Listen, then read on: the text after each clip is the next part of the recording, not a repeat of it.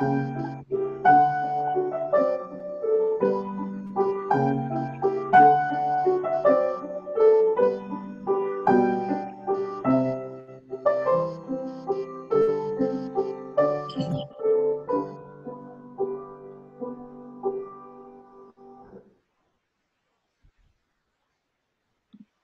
you, Kathy. A few announcements this morning. FCC will remain virtual at this time. The first Sunday of every month, which includes today, we will have a Zoom worship service and communion. That includes today, as I said, March 7th, April 4th, which is Easter Sunday, and May 2nd to list the next few months. Every other Sunday, we will have a pre-recorded YouTube sermon, which will be available on YouTube and on our website. Every Wednesday, we will have our usual mini sermon, which will be posted on our website and sent out by email that same week.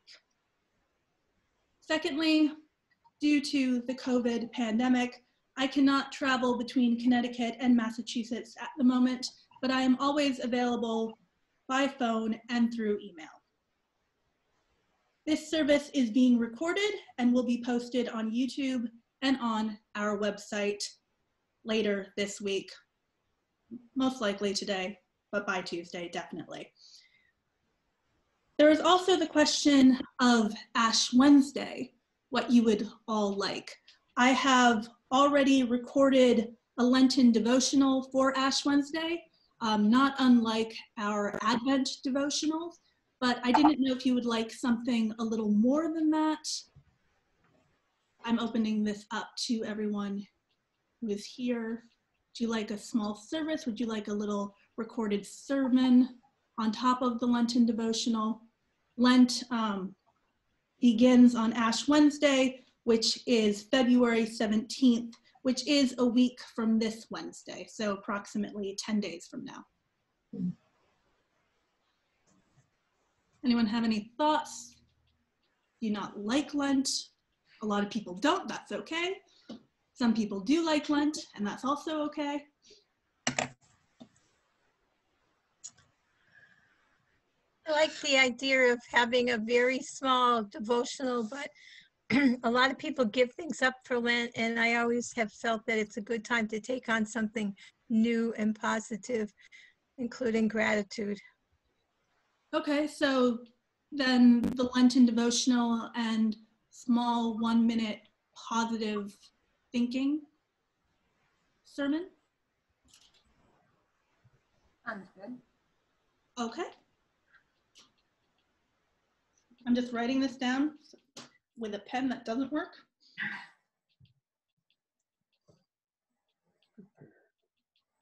I do like the idea of positive thinking, especially this year. We don't know what's going to be continuing on the next few months with the pandemic, and we all need positive thinking. So I do like that idea, Sandy, thank you.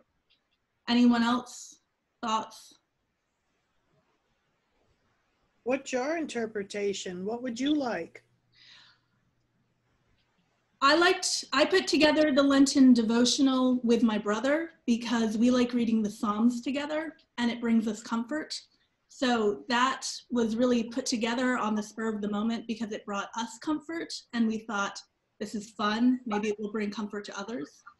So really that 3-minute Psalm brought us comfort and we thought other people too might find comfort. So for us, that Psalm was really what brought us comfort and might to others. And there is it's a pensive Psalm, but there is a bit of hope, a bit of a twist to it to the end. I like that. Okay, excellent. Okay, then let us enter into the spirit of worship. Our call to worship this morning is being read by Sue Stanley. If you will give me a moment, I will share our screen. It likes me, hang on.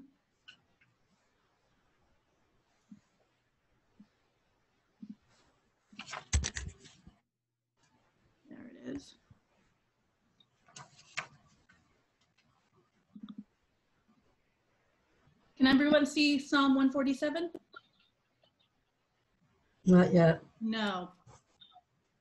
Can we click on it? No, hang on. Here we go. Now can you see Psalm 147? Yes. Yes. Okay. Yes. Sue Stanley? Okay, Psalm 147. Psalm 147, praise for God's care for Jerusalem, verses 1 through 4. Praise the Lord. How good it is to sing praises to our God, for he is gracious and a song of praise is fitting. The Lord builds up Jerusalem. He gathers the outcasts of Israel. He heals the brokenhearted and binds up their wounds. He determines the number of the stars. He gives to all of them their names. Thank you, Sue. Our opening hymn this morning is number 163, Lord of the Dance. We can wait a moment while I share the screen again. One moment. Hang on.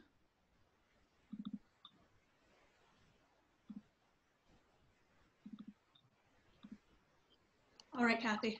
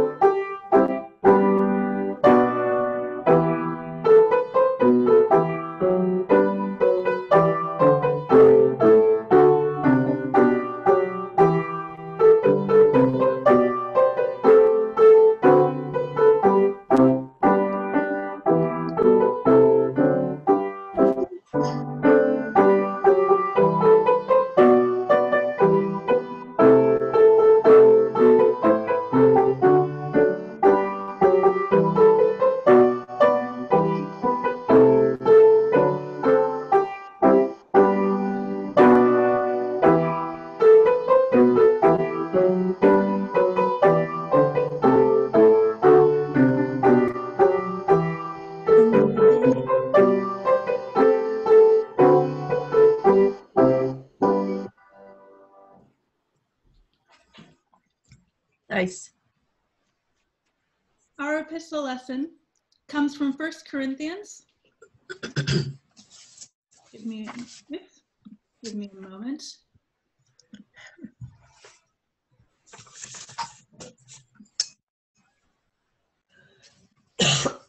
Can everyone see 1 Corinthians? No. Of course not. Oh, so much fun. Hang on. Now can everyone see 1 Corinthians? Yes. Okay. Yes. Okay, and is read by Sandy Hubbard. 1 Corinthians 9:16-23. If I proclaim the gospel, this gives me no ground for boasting, for an obligation is laid on me, and woe to me if I do not proclaim the gospel. For if I do this of my own will, I have a reward. But if not of my own will, I am entrusted with a commission. What then is my reward? Just this, that in my proclamation I may make the gospel free of charge, so as not to make full use of my rights in the gospel. For though I am free with respect to all, I have made myself a slave to all, so that I might win more of them. To the Jews I became as a Jew, in order to win Jews. To those under the law I became as one under the law, though I myself am not under the law, so that I might win those under the law. To those outside the law I became as one outside the law, though I am not free from God's law, but am under Christ's law, so that I might win those outside the law. To the weak I became weak, so that I might win the weak. I have become all things to all people, that I might by all means save some. I do it all for the sake of the gospel, so that I may share in its blessings. So ends the reading. Thank you, Sandy. One moment, everyone.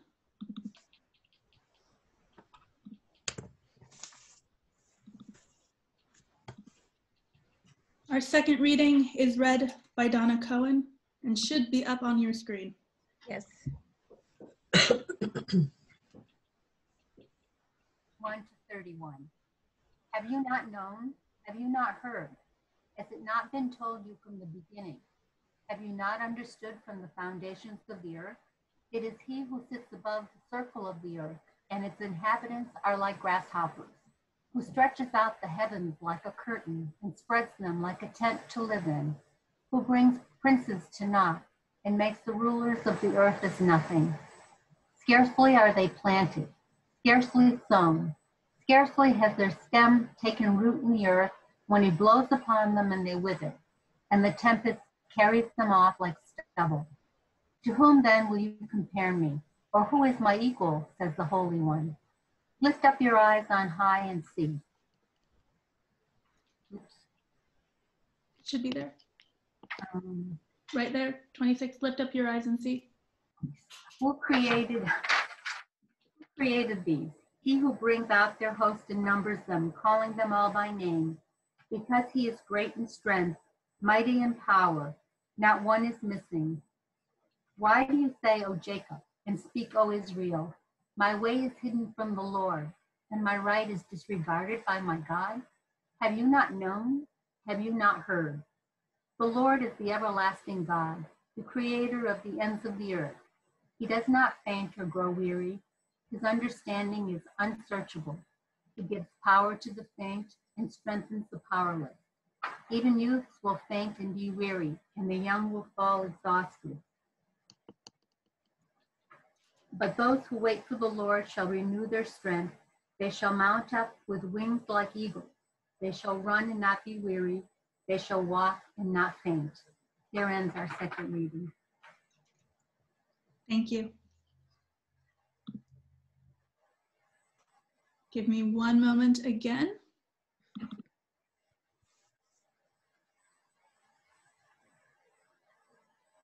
Oh.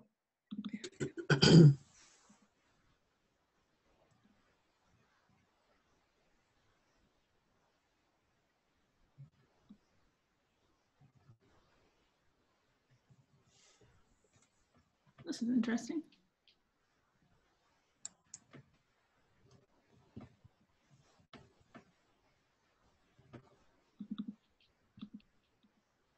I have it up on my screen, our next hymn, but for some reason I cannot get you to see it. So Okay. it is, I'm just going to,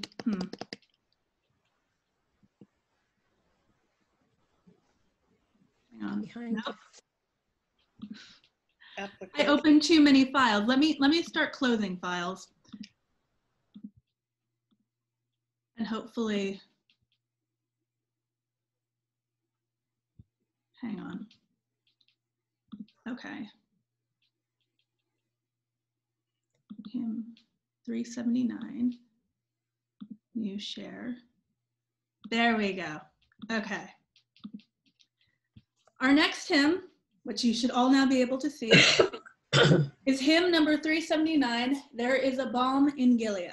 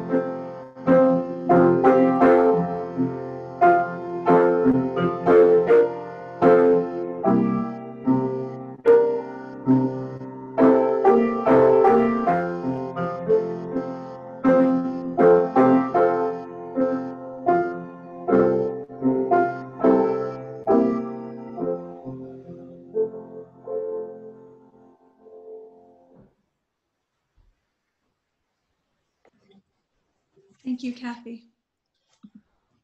Okay, you should be seeing me again. I'm going to try and pin myself. I believe I'm pinned. First, I must apologize. In the original version of the bulletin, you have the wrong title for the pastor's message. The actual title for our sermon this morning is Never Compare What Can Never Be Compared, or Apples and Oranges.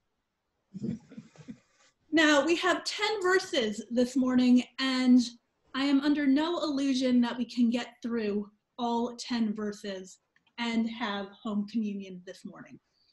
So I'm going to do my best to get through about 5 or so of these verses. And please bear with me. I show you that I have scribbled all through it, as I usually do.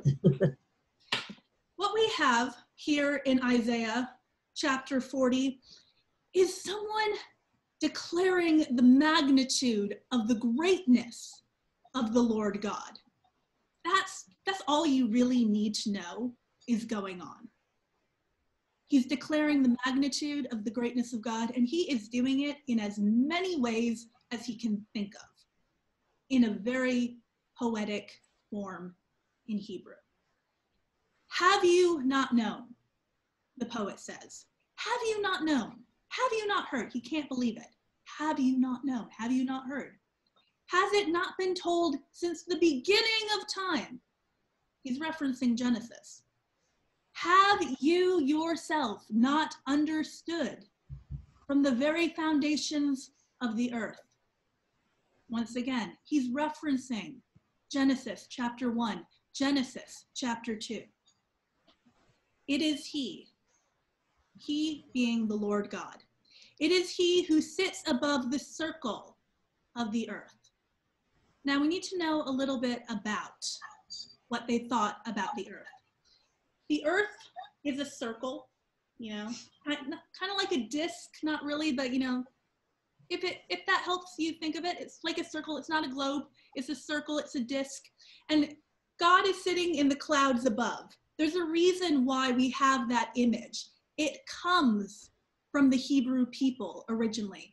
It doesn't come from the Dark Ages. It's from long before that. It's from here. So God is sitting above the disc or the circle of the earth, and the earth's inhabitants are like grasshoppers. That's a very clear mental image. If you think of a grasshopper, they're these tiny little annoying things that look really weird, but they're very tiny, and you can step on them. That's how insignificant human beings are to the Lord God.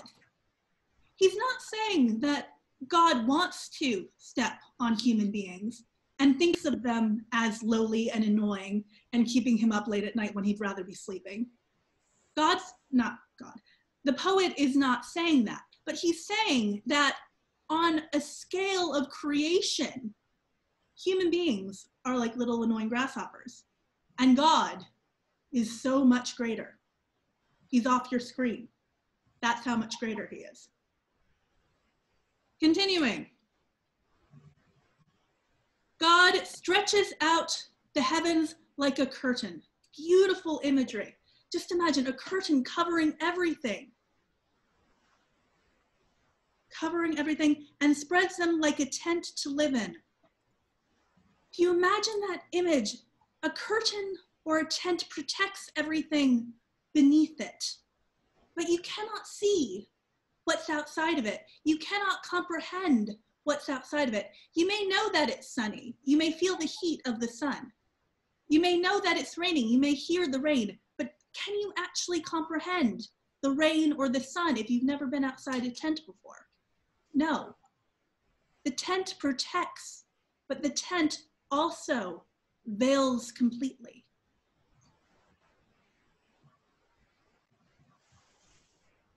Verse 23, God brings princes to nothing and makes the rulers of the earth as nothing. This is a very important statement. to the people of Israel who live under the ownership of foreign princes, who live under foreign kingdoms, who live under the whims of foreign rulers. The poet is saying, God is so much greater than these princes. They are not, they are nothing. They are minuscule. They are just a speck in everything. We continue with this metaphor, verse 24. Scarcely are they, these foreign princes, these foreign rulers, planted, scarcely are they sown. I've got this metaphor with the earth. Scarcely has their stem taken root in the earth. So we have this metaphor. We have time, we have the earth, we have productivity, we have health. When God blows upon them and they wither. So we see that God has power, not only over the princes, not only over their health, not only over time, but over weather, over the planet, over the world. And to continue that last bit of this verse, and the tempest, which God controls, carries these princes off like stubble. Just imagine the stubble of plants, completely and totally worthless. Continuing. To whom then will you compare me? Me not being the poet, me being the Lord God. Or who is my equal, says the Holy One. That's a good question. He just obliterated the most powerful human beings on the planet. If we go back to Genesis, which was referenced at the very beginning of this poetic verse form, we know humans have dominion over all the earth, and princes have dominion over all humans. And God just blew them away with his breath. And his breath created human beings. Sorry about that. I'm echoing. So if princes are not God's equal, are not the equal of the Holy One, then who? The answer begins to come in verse 26. Lift up your eyes on high and see. Who created these?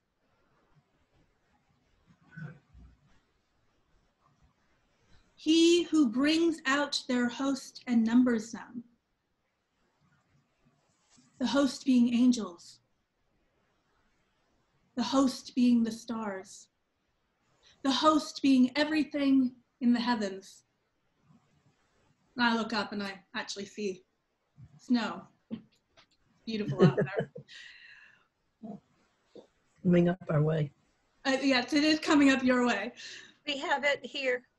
You do? Okay. That's what I see. But the host, the stars, the angels, everything in the heavens, the celestial plane. Who created these? It is God. It is he who numbers them. We as humans, even when we try to number the stars, we can never even begin. We get lost somewhere around. I don't know what the Guinness Book of World Records is, but we do get lost somewhere up there. And not only does the Lord number them when we continue, he calls each and every one of them by name. At this point, you may be asking yourself, why? Why would he number them? Why would he call each and every one of the host by name? The answer is here in the text. Because he is great in strength. Because he is mighty in power. And because not one is missing. And I want to end on that thought. Not one is missing. What do you think that means? It means that each and every one has their proper place. Each and every one is accounted for. And most of all, it means that the Lord God Almighty cares. He cares about the host. He cares about each and every individual star. He cares about each and every individual angel. And if he cares about the celestial order, why would he not care about the order here on earth? Why would he not care about each and every individual human being? Each and every ox and ass, each and every cow, each and every dog, each and every cat, each and every plant, each and every fish, each and every bird. I am each and every snowflake outside my window.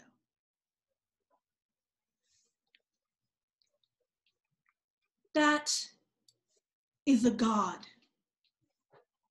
who cares. And because he cares, that is how he derives his power. That is how he derives his strength. There are other types of power and strength and might as well. Of course there are. And our lesson from Isaiah 40 goes into it quite a bit. But the fact that he cares, the fact that he notices, the fact that he would notice within nanoseconds if one of us went missing, that's what makes him truly great. That's what makes our Lord truly mighty. That's what makes him worthy of our praise. Amen.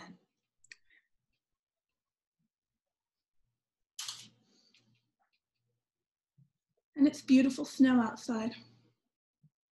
I love it. We're supposed to get 6 inches. I don't know about you guys, but we're supposed to get 6 inches. Now we turn to our joys and concerns. I mentioned Diane Russell earlier for, I think, Doug, who wasn't in the meeting, in the Zoom meeting at that time. Is he still here? Doug? So Diane Russell is in the hospital. I don't know if you've heard. She fell out of bed, getting out of bed last week, and has an infection in her stomach, and they're pumping her full of antibiotics. And phone calls are welcome at this time. Any other joys and concerns? Doug is a grandfather. Oh, Yeah, Yeah. I have a picture if you want to see it. We do want to see it. We do. Of course. And Carrie is a grandmother. That's right. Yes? That's right. We forgot to put her name in the bulletin Oh, there. yes, we did. Oh, I'm so sorry. I was trying to get like the exact time and date right. I was like, gotta get it right, gotta get it right. Okay, so here's. Can I get it up? Right, yeah. Oh, Oh, she's so beautiful. So cute. They're so precious. Mom's doing well, Marianne? Yeah, we were up there yesterday, and yeah. Good. So we've been up twice now. In fact, we had a Zoom meeting for a 90th birthday party when we were there, Ooh. and they were saying, "What are you guys wearing masks for?" And, because we're still trying to be, safe with Yeah. Marion and Dave. Of course. And actually, while I have the floor, I would also like to ask for prayers for our daughter Katie's father-in-law, Jeff. He found out that he's got a form of ALS. Oh dear. Is that Jeff with a J or Jeff with a J, yes. Okay. And so he's going through some consultations and so forth, and we're hoping for some sign that he's going to get better. Okay. Wayne, how about your daughter? I was wrong on the due date is the 10th, so that's coming. What's that, this week? Okay, I was thinking. Okay. Whoa. Yeah, I was wrong on that. Some reason I had the 5th stuck in my mind, so we're Right, just that's keeping an what eye on it. Due dates are just due dates. Yeah, anyway, They're guesswork Right. anyway. So. Right. It's called estimated due date. Yeah. Yeah. Marianne was 2 days late, and she went through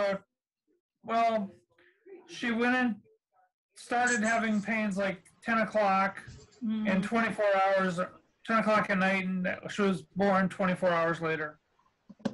So she was in the hospital for about 10 hours before Zinnia was born. And she's beautiful, as you see, and everything is doing well. Doug, where is Marianne anyway? I don't know where she lives.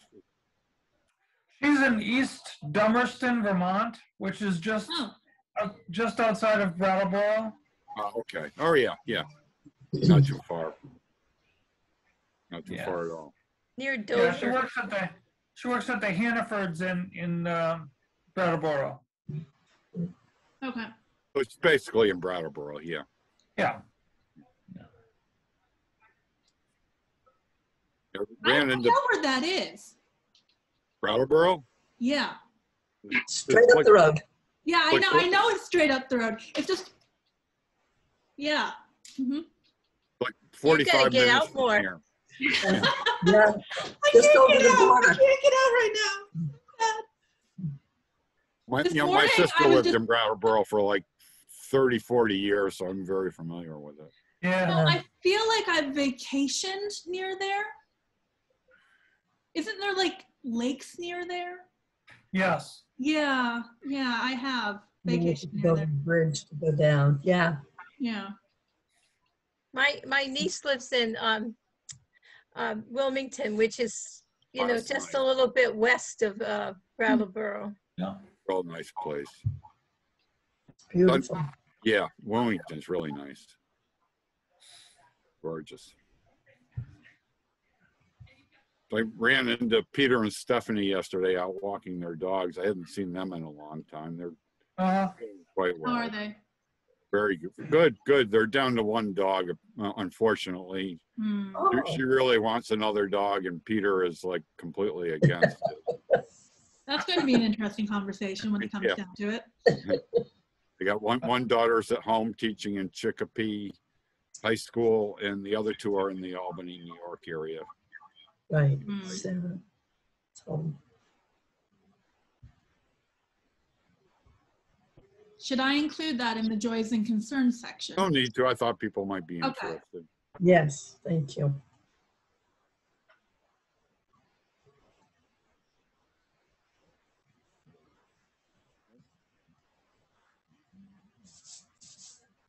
How are you feeling, Sue? I'm doing better. Thank you. Okay. Bless you, whoever. Oh. Zooms are fun. Somebody sneezes and you have no idea who. I sporadically get my taste, don't have smell, but yesterday I put salt on something and definitely could tell there was salt and didn't like it, so I'm making. So thank you all for the letters and concerns and cards and wishes and all. Sitting here with 8 people in participation, seeing that 1 out of 8 is in the situation I am is like, wow. So I'm grateful and I'm glad, and I continue to believe. So thank you. You're welcome. Bill had his first vaccine on Thursday, Yay. Good. and he has an actual appointment for his next one, the end of February. Same with Bruce. He went to the senior center in Northampton, Mhm. and he went through the Northampton Public Health Department to get it. Mhm. I understand those links that were forwarded to me that I then forwarded it out needed some sort of code. So I apologize for that. Those computer things are just terrible. Yeah.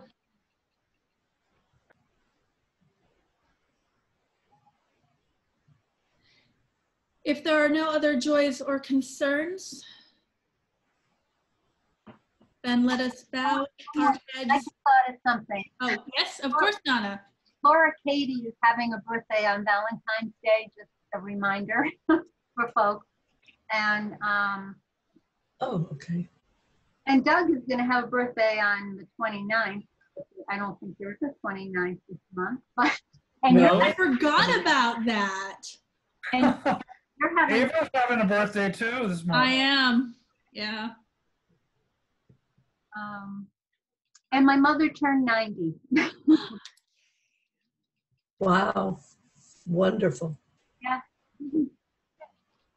90 is a great number. I don't know. I like the number 90. It's a good number. I know that isn't that on the 99 restaurant? If you turn 99, you get a free birthday party, something like that. Something. Oh. Something to look forward to. Yeah, something to look forward to. Few people get to test it. Yeah, a few people. Yeah, nobody in my family lived that old. Not in my family either. Yeah. Sadness. Can I just interrupt for 1 second and say thank you to Reverend Averill and to Kathy? Every single week we have service, we have music, whether we're on Zoom or whether it's YouTube or whatever. And although there are many of you that put a lot of hard work into it, I really want to acknowledge my consistent performance from both of you for the hard work you do, the dedication that you give to us. So thank you. Thank you. Welcome. Yes, thank you. Amen. Thank you. There are no other joys and concerns. Then may we bow, yes, may we bow our heads in prayer this morning. Dear Lord, we come to you from several different homes, but we come to you together in fellowship and communion and offer up our joint prayers this morning. Dear Lord, we pray for all those who are afflicted by the coronavirus. We pray for all those who require healing from other physical, mental, and emotional ailments. Dear God, we pray for our first responders and for healthcare workers. We pray for a quick and effective deployment of the coronavirus vaccines in the United States and globally.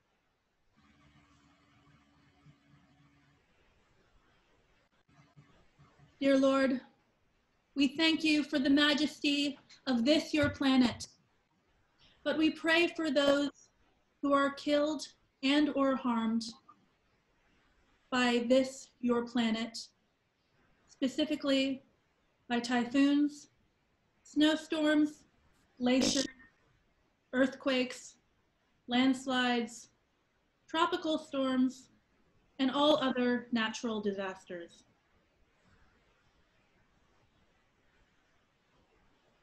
We pray for innocents caught up in war.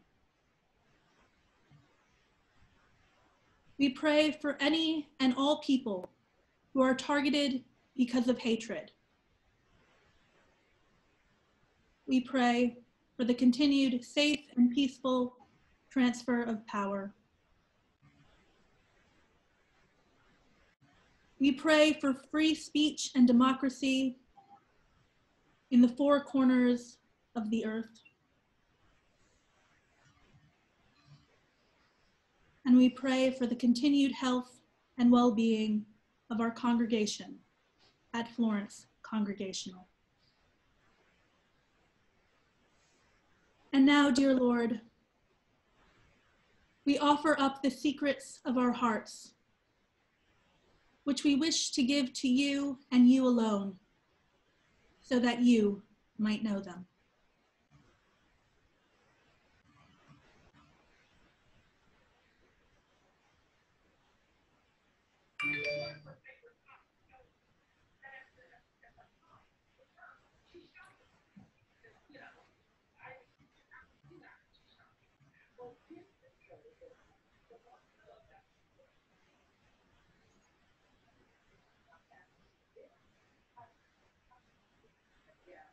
Yes, Lord, we pray these and all prayers in the name of your Son and our Savior, Jesus Christ.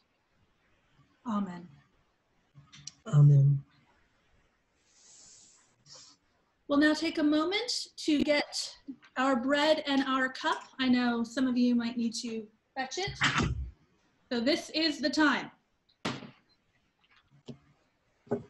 Remember, you just need some sort of bread product and some sort of juice or wine or water or really any sort of liquid product.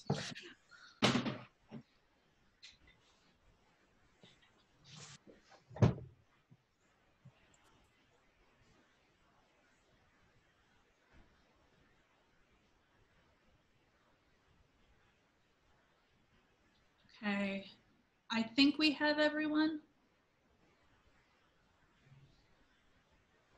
Okay. This is the Lord's table. It is not the table of any one church or any one denomination. It does not even need to be a table at all, merely a place that we reserve for our Lord Jesus Christ in our hearts. It is a place that we might go, where we might call Jesus our friend. On the night that Jesus was betrayed, he gathered with his closest friends, and he took the bread, and he broke it, and said, "This is my body, which is given for you. Eat this in remembrance of me." And so, on this day, roughly 2,000 years later, in fellowship with all Christians here today, 2,000 years ago, and 2,000 years in the future, I give you this bread.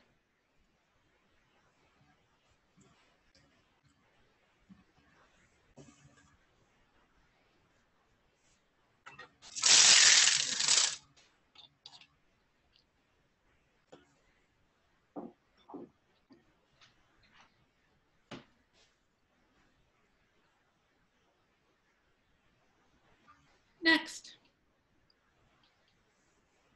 Jesus took the cup, and he said, "This is the new covenant, that I will come again after I have left you." And he took the cup, and he drank it with his closest friends. And so, 2,000 years after he is gone to heaven, I give you this cup, and I give you this covenant, knowing that our Lord Jesus Christ will come again, as he once promised. The cup.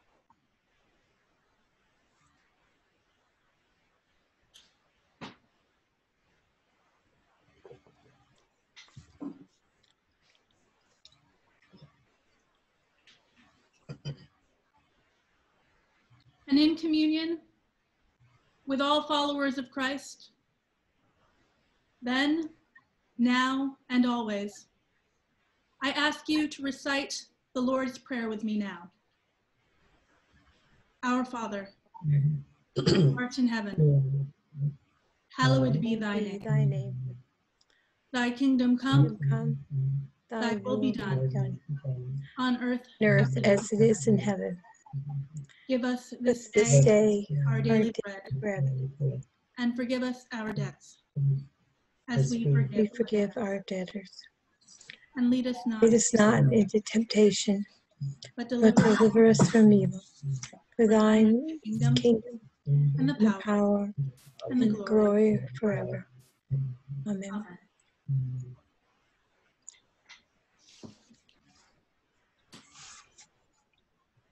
One minute, everyone.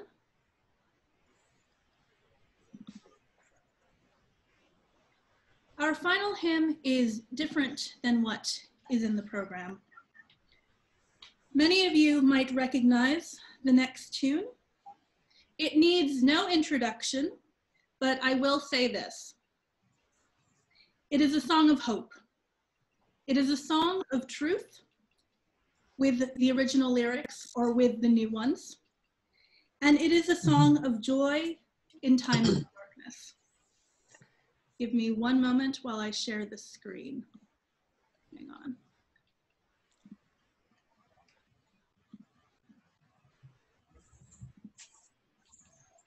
There we go. What time is it?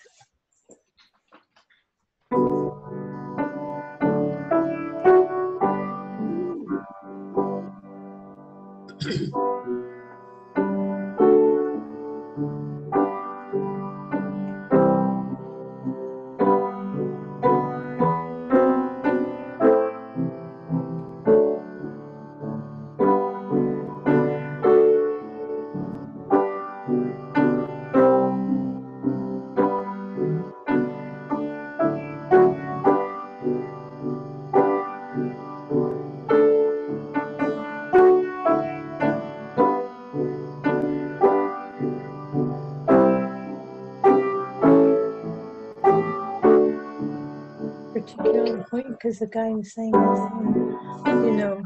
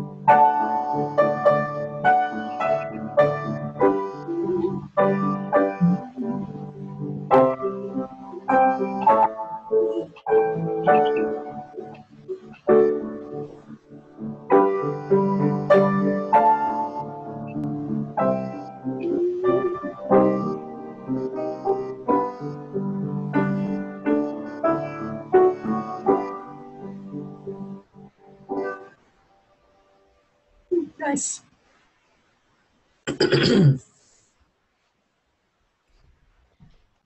Go forth in peace.